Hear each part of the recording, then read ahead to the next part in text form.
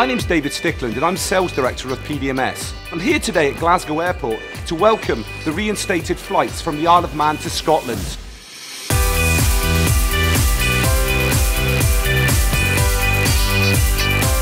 I'm here to welcome the First Minister of Scotland, Salmond, and the Chief Minister of the Isle of Man, Alan Bell. A surprising number of people living on the Isle of Man do invest heavily in Scotland. There are a number of projects right across the country now which is employing a lot of people. A company called PDMS, which is an ICT company opening up in Glasgow, already employing people here, and those numbers are going to increase quite rapidly, I think, over the next few months.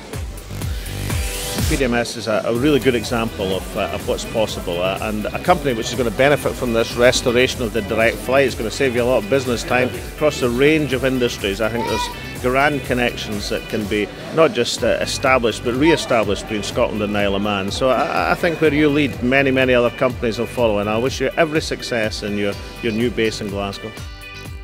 PDMS open for business in Scotland.